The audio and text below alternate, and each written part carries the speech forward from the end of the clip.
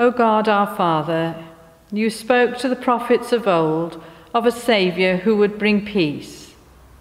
You helped them to spread the joyful message of his coming kingdom. Help us as we prepare to celebrate his birth, to share with those around us the good news of your power and love. We ask this through Jesus Christ, the light who is coming into the world. Amen. Welcome to another of our YouTube services. This one is for the second Sunday in Advent. And Christmas is fast approaching. I'm so glad that you're not too busy and that you can take some time out for reflection on the themes of Advent.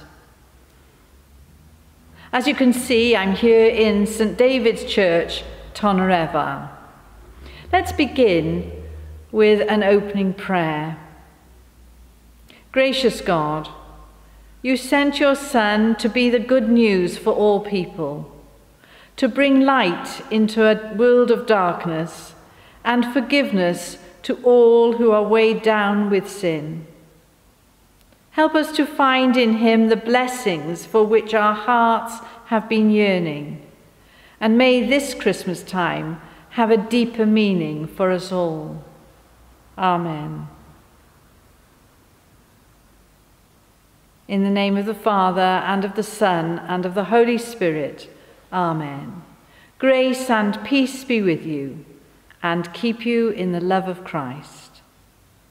Almighty God, unto whom all hearts are open, all desires known, and from whom no secrets are hid, cleanse the thoughts of our hearts by the inspiration of your Holy Spirit, that we may perfectly love you and worthily magnify your holy name, through Christ our Lord.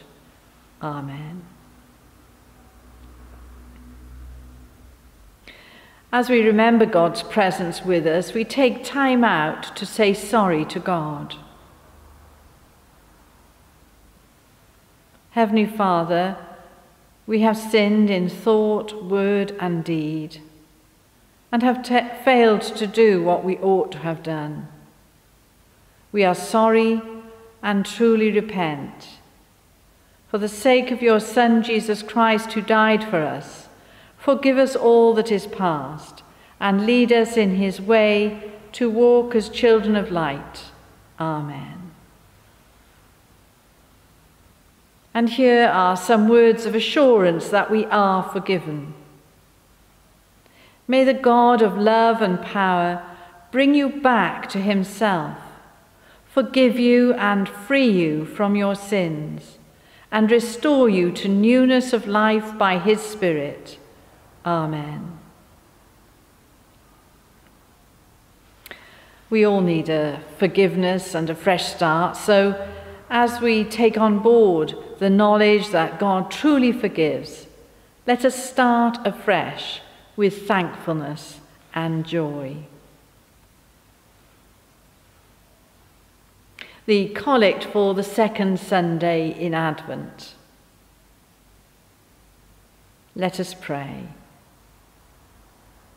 O Lord, raise up, we pray, your power and come among us, and with great might succour us, that whereas through our sins and wickedness we are grievously hindered in running the race that is set before us, your bountiful grace and mercy may speedily help and deliver us, through Jesus Christ, your Son, our Lord, to whom with you and the Holy Spirit be honour and glory, now and forever. Amen. Now Sanjay is going to read our Gospel reading. Reading from the Gospel of Mark, chapter 1, verses 1 to 8, the beginning of the good news of Jesus Christ, the Son of God, as it is written in the prophet Isaiah. See, I am sending my messenger ahead of you, who will prepare your way, the voice of one crying out in the wilderness. Prepare the way of the Lord, make his paths straight.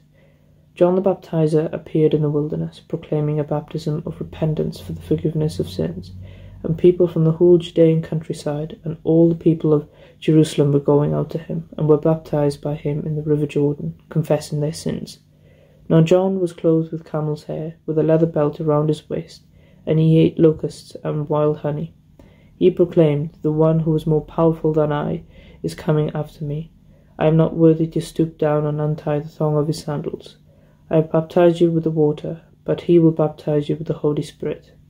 This is the word of the Lord. And now we come to our sermon. May the words of my mouth and the thoughts of our hearts be always acceptable to you, O Lord, our strength and our Redeemer. Amen. Words from St. Mark's Gospel right at the beginning, in the beginning of the good news of Jesus Christ, the Son of God. The good news. I wish there was a television channel that only broadcast good news. Generally, we don't get a balance, do we? It's great news when we hear that someone in the family is engaged or expecting a baby. It's great news when a friend tells you they got the job they applied for. On the world stage, it's great news when a plant thought to have been extinct is discovered in Norfolk, or a peace treaty that had been signed is holding firm. There is good news about, but it's often subsumed by the sadness. If you have time, take a look at a photo or a picture that you have in your house which really speaks to you of good news and blessing. And if you haven't got a picture, then look out of the window or use something else to remind you of good news.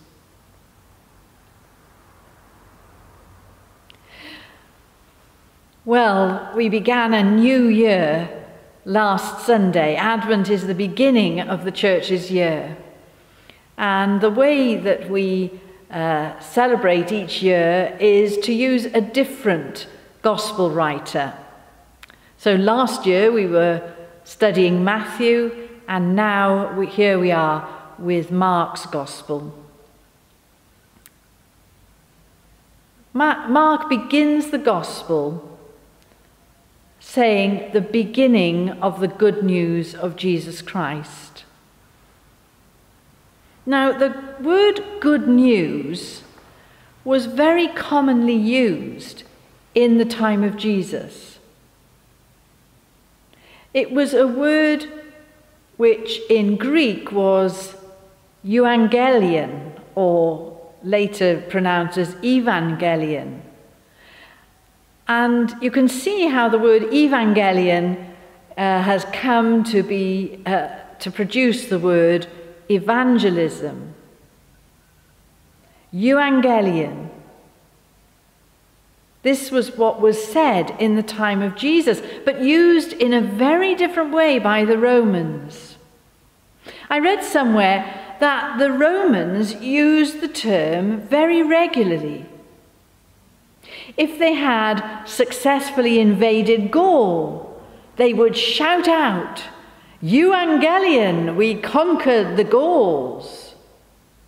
Imagine the scene in the Holy Land when Mark was writing.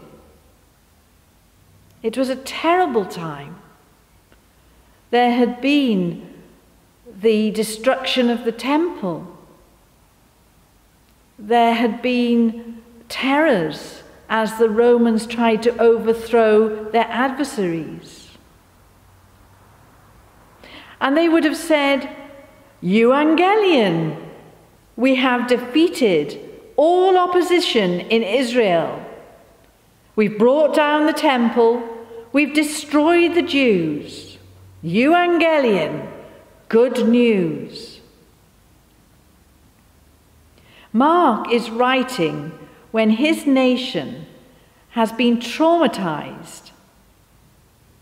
And so it's odd, isn't it, to use that expression, good news. Good news, words that were used by Rome to describe their recent victory. And Mark uses this same expression, good news, euangelion, to begin his writing. This is the good news of Jesus Christ. This is the good news of the Son of God. Wow, what a contrast. I wonder, were Mark's readers ready for this?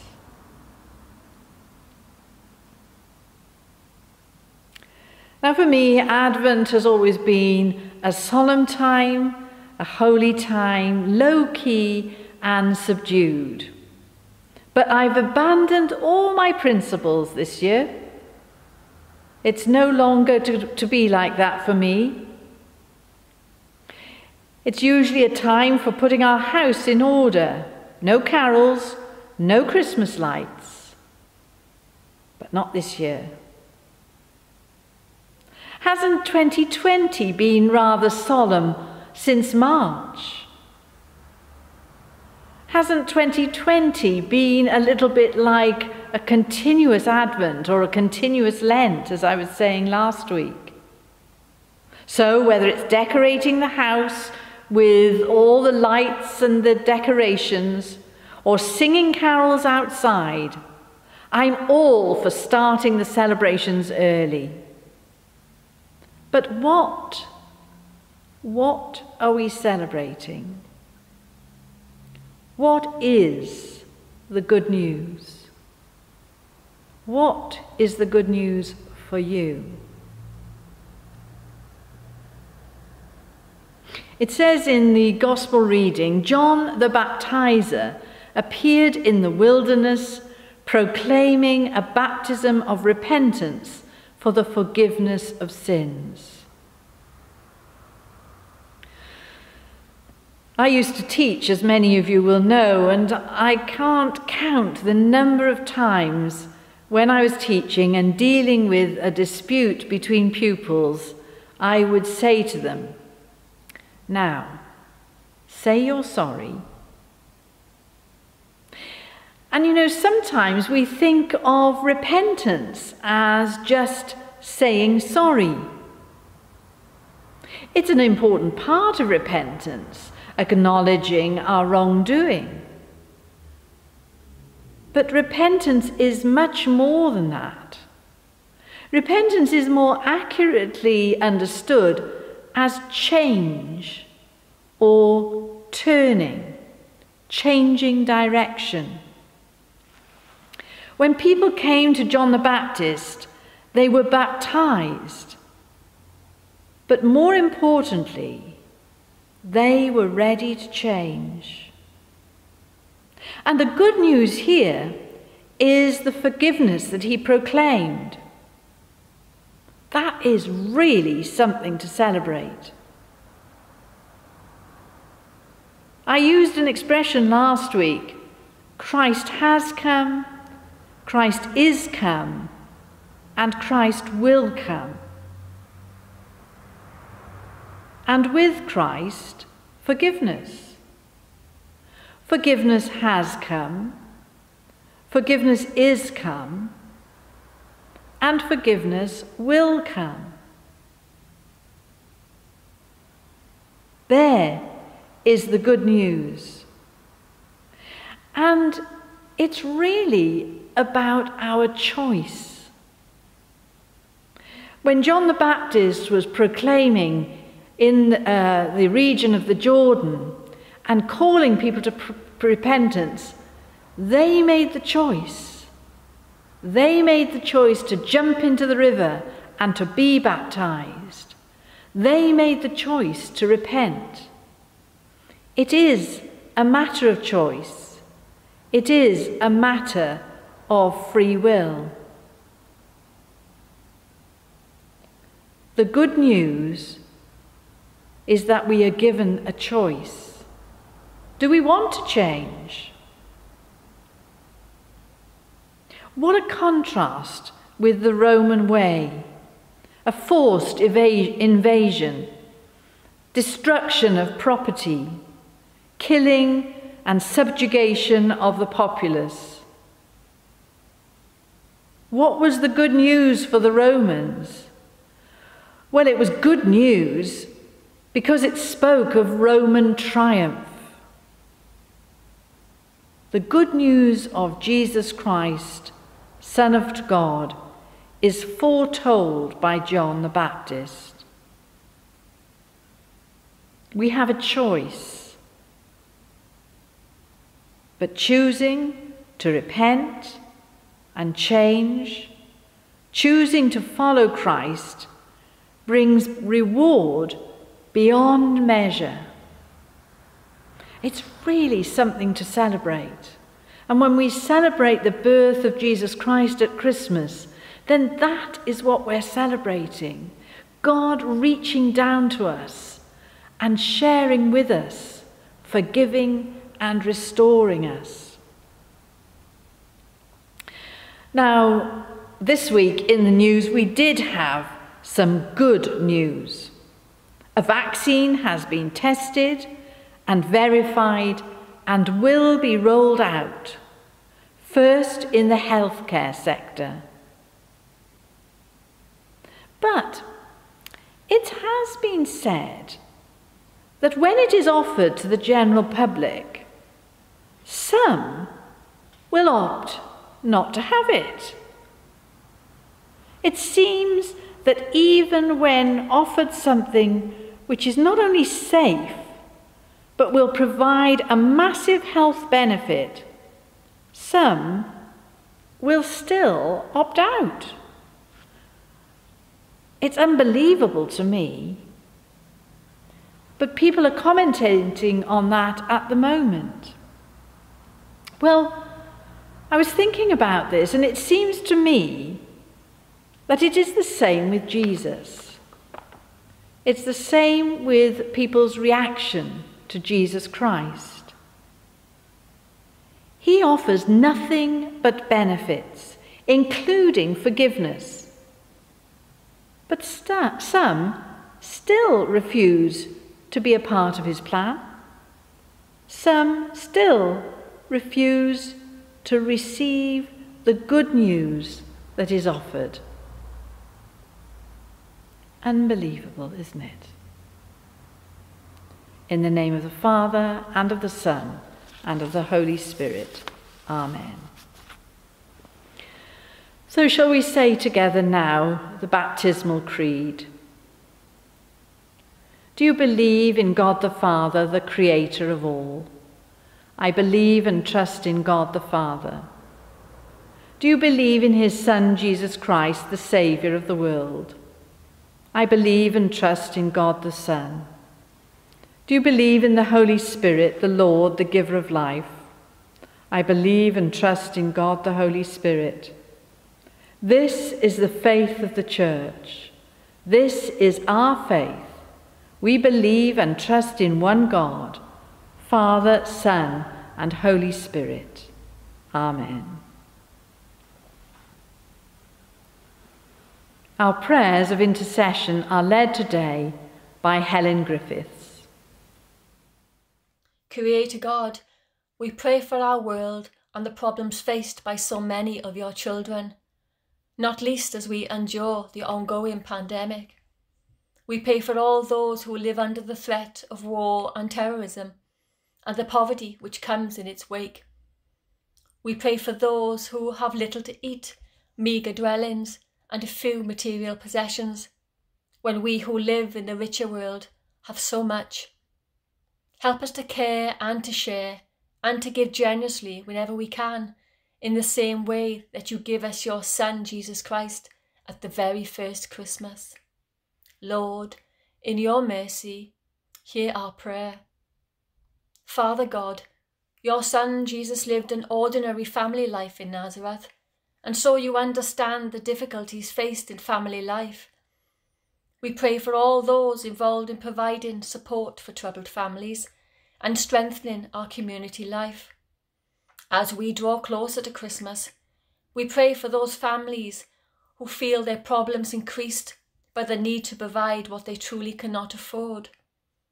And we pray, Lord, for the families who will be split up this Christmas time and will not get the time to share with their loved ones. Lord, in your mercy, hear our prayer. Merciful God, may your blessing be upon all those who are sick, in pain, anxious or troubled. We ask you to be close to those passing through dark places, to those undergoing treatments at home or in hospital, and to give thanks to all people working in the health service and all those treating them. We especially pray for those within our chaplaincy who are poorly at home or in hospital. Lord, in your mercy, hear our prayer. Loving God, give rest to those who have gone from our lives to be with you. May they now live the life eternal and rest in everlasting peace in your presence. Strengthen the bereaved with the knowledge of your loving presence in this their time of greatest need. Lord, in your mercy, hear our prayer. And Holy God, we ask you to help us to make this time of true preparation this Advent. In the midst of the rush of life, help us to find the inner quietness and an awareness of your presence. Let this Christmas be a time when we concern ourselves not so much with material things, but focus more on the spiritual gifts that you give so unselfishly. Merciful Father, accept these prayers for the sake of your Son, our Saviour, Jesus Christ. Amen. So we now have our announcements. It's such an encouragement when we have feedback from these services. It's so good that you share this time of worship with me. These services are available throughout the week, but premiere on YouTube every Sunday at 10. We have Zoom evening prayer at 6:30 on Sundays and 6:30 on Wednesdays. We're trying to maintain our support of charities despite not having been able to have fundraising events this year. So please, if you can help in any way, please do so. We have a carol service which has been prepared for YouTube, and that will be premiering at 7 o'clock on this coming Sunday. So, and it'll be available then right up until Christmas. Everyone's working hard to put together a nativity play, and that will be recorded and will be put out before Christmas. And for our church services around Christmas, we are intending to use the same times as usual. So it would be 5 o'clock in St. Barnabas Church on Christmas Eve, 8 o'clock in St. David's Church on Christmas Eve, and 10 o'clock in St. Albans Church on Christmas morning. But we're needing to make lists of people who are intending coming. We've managed during the previous weeks to have people in the churches and distanced in the proper way, but we need to maintain that right throughout Christmas. So let us know if you are wanting to come to church at any of those services. Hopefully we'll also be doing some carol singing around Tonyrefail, so if you want to be involved in that, let me know.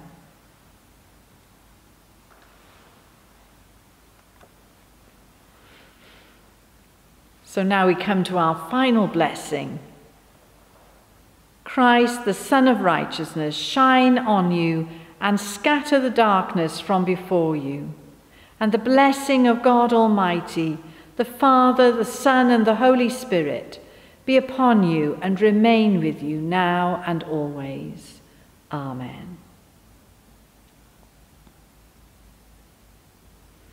Our closing hymn is "Lo, he comes with clouds descending."